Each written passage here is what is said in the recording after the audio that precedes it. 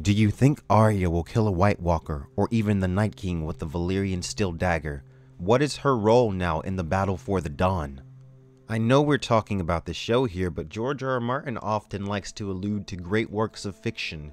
In J.R.R. Tolkien's The Lord of the Rings, there is a character known as the Witch King of Angmar. During the siege of Gondor, the Witch King of Angmar is slain by Eowyn, daughter of Eomund.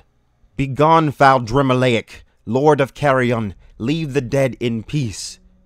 Come not between the Nazgul and his prey, or he will not slay thee in thy turn. He will bear thee away to the houses of lamentation, beyond all darkness, where thy flesh shall be devoured, and thy shriveled mind be left naked to the lidless eye. Do what you will, but I will hinder it if I may. Hinder me, thou fool! No living man may hinder me, but no living man am I. In The Lord of the Rings, Eowyn is a woman who disguises herself as a man so that she can fight for Middle-earth. Because of this, I've always thought that it would be perfect if Brienne killed the Night King. She's the perfect example of a woman living in a man's world, and she has the Valyrian steel sword. I think this would kind of work for Arya too, but better for Brienne. Bran did give Arya the dagger, and everything that Bran's doing at this point has a purpose. The dagger must be significant on some level because they've certainly drawn a lot of attention to it. Everyone is expecting Jon Snow to kill the Night King. It would certainly change things up a bit if it was Arya instead.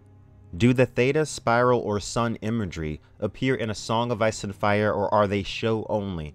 As far as I know, they are show only, though the Theta symbol has appeared in a story George R. R. Martin wrote called In the House of the Worm, which may be a reference to The House of the Worm by Gary Myers, which kind of takes place in the Lovecraft universe. I say kind of because Lovecraft didn't write it, and this guy was just kind of like writing in the style of Lovecraft, and he was kind of continuing the Cthulhu mythos and that kind of stuff. I really don't like the fact that Dorne is still without a proper ruler. Also, who's in charge for Storm's Inn, Dreadfort, the Twins, Harrenhal, Riverrun, and all the other ghost castles that didn't appear in the show anymore? There is still room for political intrigue in Game of Thrones anyway. As far as the show is concerned, political intrigue is a thing of the past. They're much more concerned at this point with huge developments in the grand scope of the story. And as far as the castles you mentioned, it did strike me as odd that the Dreadfort wasn't mentioned because they did bring up Last Hearth and Carhold, but I have to say, since we are watching a TV show, they really can't mention everything, and I mean they really can't. When you're reading a book, like, the author can pretty much lay everything out for you, and I'm not saying George R. R. Martin lays everything out for you, but it's easier to get that kind of stuff across in a book than in a TV show, especially now because we have even less time at this point, and that's also a reason that the political intrigue has gone away, is that time, and they're focusing on the big, major, huge plot developments. What are the dragons eating since they came over from Essos? Well, I would imagine, since we've been seeing them at the ocean this entire time, that they've been fishing. Because we've seen them fish in the past. She sailed the ocean with them both in the books and in the show, so I would imagine that they've been fishing and there's plenty of big prey in the sea for them to eat.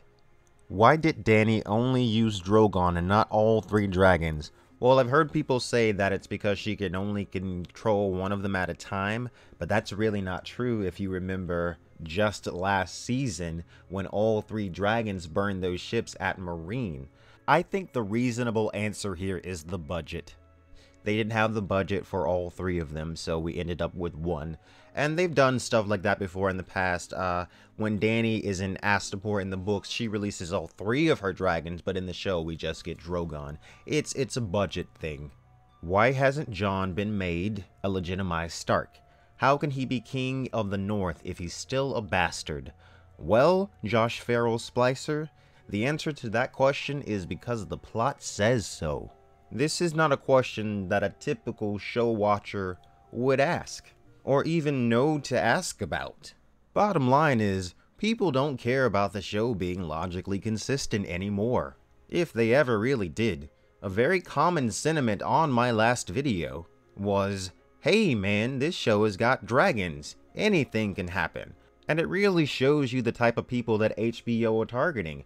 People that really don't have any respect for the fantasy genre and don't realize that even in fantasy, things have to be internally consistent. As long as they have those big fan service moments, they will never disappoint the vast majority of people. Thank you guys for watching. Make sure you like and subscribe for more ideas of Ice and Fire.